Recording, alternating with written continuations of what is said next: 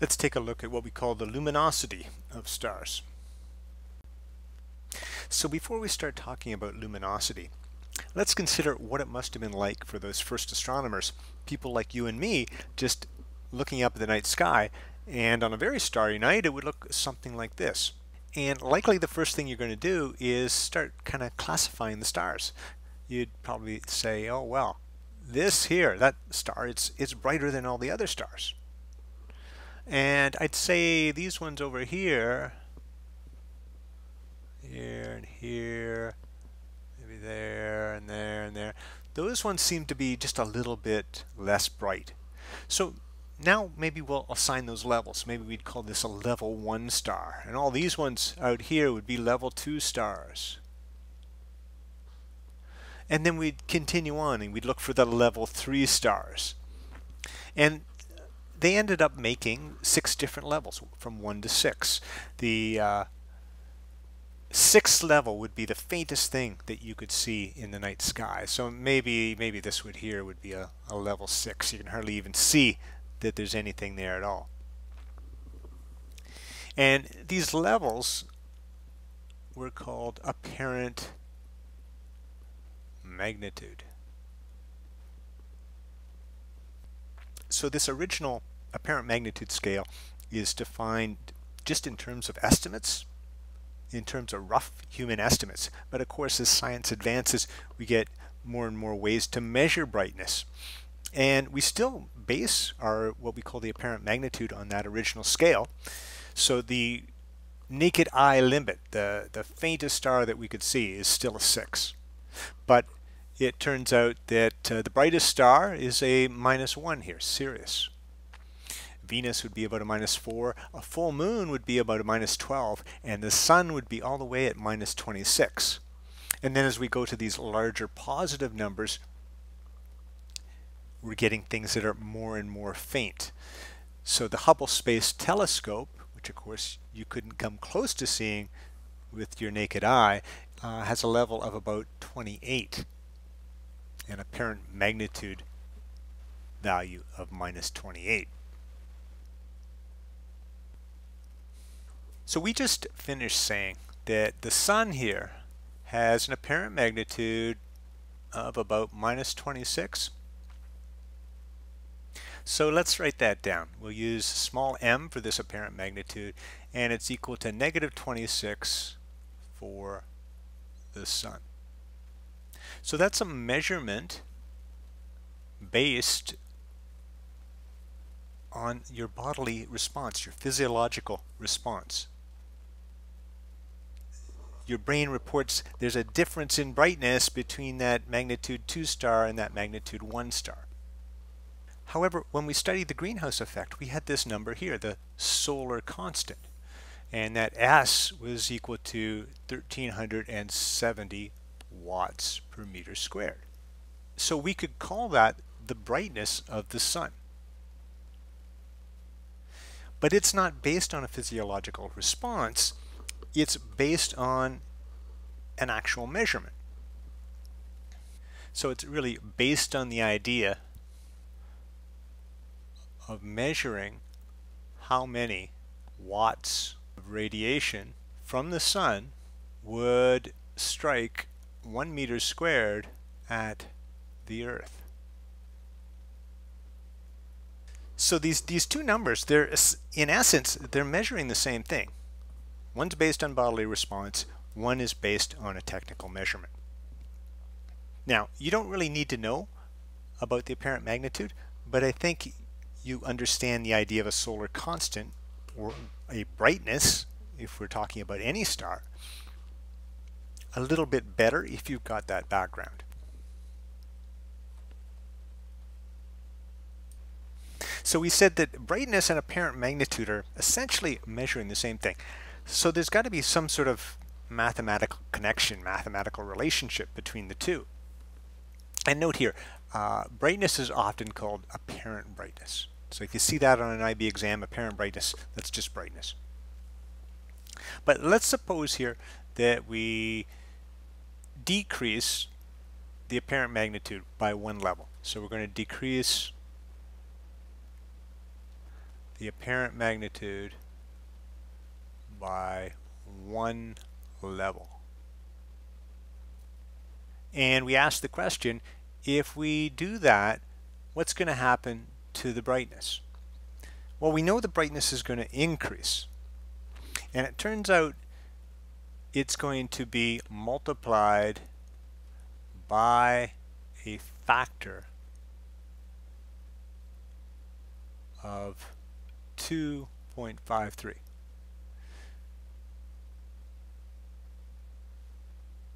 So a level 2 star is 2.53 times as bright as a level 3 star.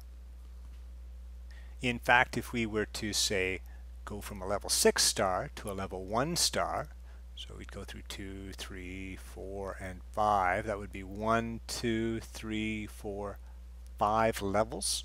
So if we decrease the apparent magnitude by 5 levels, then each time you're going to have to multiply by 2.53 for the brightness. So you're going to have to multiply by 2.53 1 time, 2 times, 3 times, 4 times, 5 times. That would really be 2.53 raised to the 5th power. So our brightness will increase by 2.53 to the 5th power when we decrease the apparent magnitude by 5 levels. And if you put that into your calculator, you should get 100.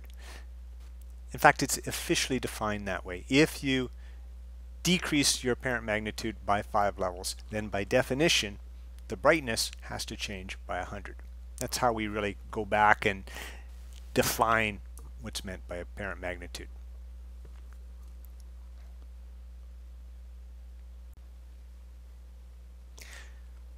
Okay, so now hopefully you understand brightness. We want to move on and look at luminosity. Sounds like the same thing, but there's some important differences. If we've got an incandescent light bulb, we might say, well, that's a 60 watt incandescent bulb, or that's a 100 watt incandescent bulb. And that would be the input power. Now, of course, the bulb, when it's plugged in, gives off all kinds of radiation. And it turns out somewhere around 2 watts of that radiation would be in the visible spectrum. And for an incandescent bulb, the rest, the 58 watts, would be in the infrared. But when we add that up, we get an output power that's essentially equal to the input power. All that electrical energy is becoming radiant energy. Now, if we've got a star, then it's giving off all kinds of radiant energy, some of it in the visible spectrum, some of the infrared, some in the ultraviolet, etc. And we could talk about the total output power. And it, of course, is going to be very large. It's going to be perhaps 10 to the 30th watts. Much bigger number, but the thinking's still the same. If we understand the idea of a 60 watt light bulb, we understand the idea of a 10 to the 30th watt star. It's just the amount of power being radiated outwards from that star. So let's suppose I look up into the night sky and I pick out a couple of stars. Let's say I pick out this star here, I'll call that star 1, and this star here, I'll call that star 2. Then you could definitely say that star 1 here is brighter. But we couldn't say necessarily that star 1 is more luminous. And the reason for that is we don't know how far this star is away. Let's suppose it's a really long ways away and we were somehow able to move it up so that it ended up being the same distance away. And then we could look at the star and we might find that it's actually brighter. Right? If they were at the same distance, star 2 might be brighter. So ultimately, we know that brightness and luminosity should be connected through the concept of distance. So let's see what that relationship is. So luminosity is just the output power of a star. It would be measured in watts, and typically we use a capital letter L to represent luminosity. Brightness is really an intensity, and you'll remember that intensity is equal to the power per unit area. So the units of brightness are going to be watts per meter squared. And the symbol we use for brightness is usually a small b. And what we'd like to do now is work out the relationship between them, and we know it's going to involve distance. So let's suppose we've got a star here, and of course that star would be radiating electromagnetic radiation in all directions. So we might put a sphere around that star, an imaginary sphere, and all that radiant energy would have to pass through that sphere. And if we were to make another sphere, but of a larger radius, it would be the same. The same amount of power has to pass through both spheres because it's all radiating outwards. So any sphere we draw is going to have the same power passing through it, and it'll just be the luminosity of the star. So let's imagine over here we've got the Earth. And let's draw another one of these spheres centered at the star, but this time passing through the Earth. Now, of course, this distance here, we're going to call it d, is going to be the distance between the star and the Earth. And if we want an expression for the brightness here, this intensity, we've got to take the power radiated by the star and divide it by an area. So it's the amount of power passing per unit area. Now our power of the star, that's just the luminosity L. That's easy. The area that we're talking about, if we want to find out the brightness on Earth, the intensity at Earth, is just going to be the surface area of this sphere. And the surface area of a sphere, you probably remember, is given by 4 pi times the radius squared, but in this case the radius of the sphere is just the star to Earth distance here. So our surface area would be 4 pi d squared. In other words, all the power coming from that star would have to pass through this sphere. So it would be distributed over an area 4 pi d squared.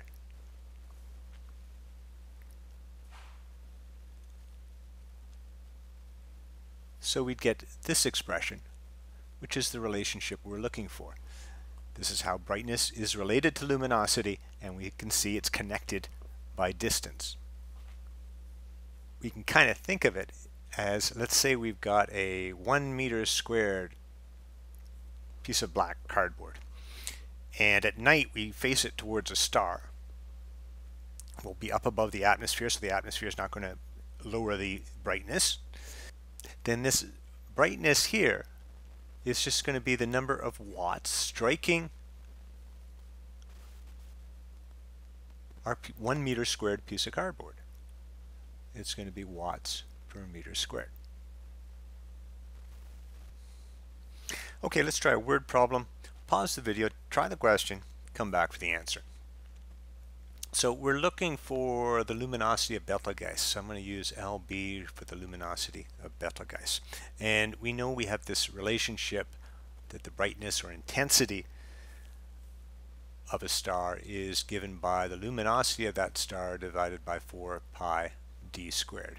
So if I want to solve for a luminosity, in this case the luminosity of Betelgeuse, it's going to equal 4 pi d squared times the brightness. Our distance there was 4.3 times 10 to the 18th. That'll be squared. And then we've got to multiply by this brightness, 1.6 times 10 to the minus 7. And notice all the units are MKS, so we don't need to do any conversions. Multiply that out and you should get about 3.7 times 10 to the 31.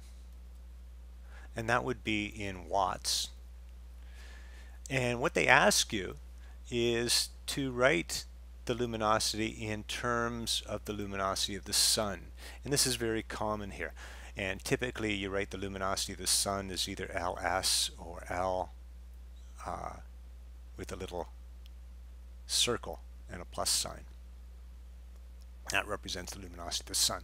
So if I want to find out LB in terms of the luminosity of the sun, I need to take that 3.7 times 10 to the plus 31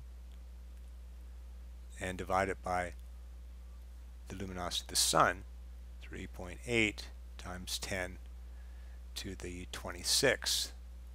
Well, 3.7 over 3.8, that's nearly 1.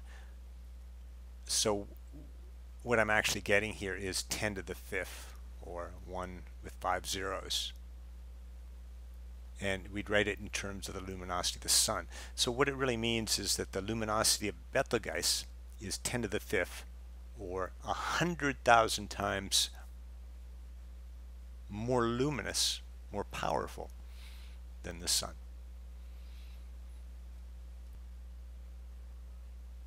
Just to kind of summarize, there's a few details that I think are important when we actually go about making measurements. So this brightness is an easy measurement. And that's because we're talking about light reaching us here on the Earth. So it's easy to make the measurement because the light we're talking about is right here on the Earth. To measure distances, we've got lots of methods for measuring distances, and it's kind of summarized in this chart here. So if something's closer than the sun, we can use radar. We use something called stellar parallax for relatively close stars that we can see. We have something called spectroscopic parallax for more distant stars, but it actually doesn't involve parallax at all. It's really to do with the HR diagram. We use the HR diagram to work out the distance to the star. And we're going to talk a lot more about the HR diagram. There are certain stars that vary in their intensity in a periodic manner, and they can be used, if they're found, to estimate distances. And then we've got some other methods, the standard candles and the Tully-Fisher method for very distant objects. And then the luminosity here, well, once you've got distance and brightness, you can use them to get the luminosity. And the luminosity is very important to study stars because it's an intrinsic property. It tells us something about the inner workings of the star in a sense.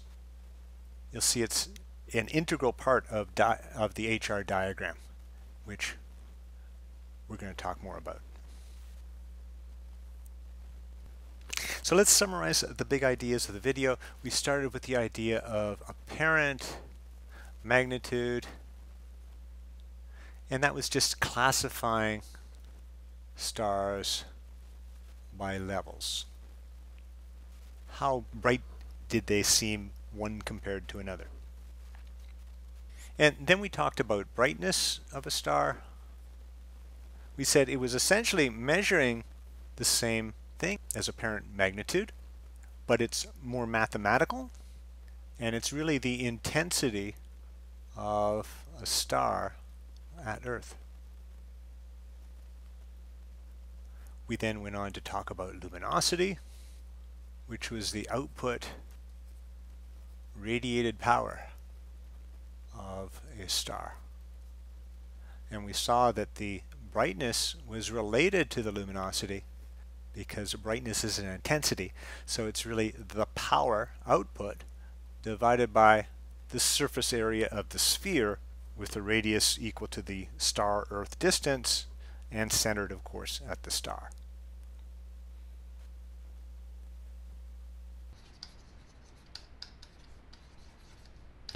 And that's all for today, folks. Thank you very much.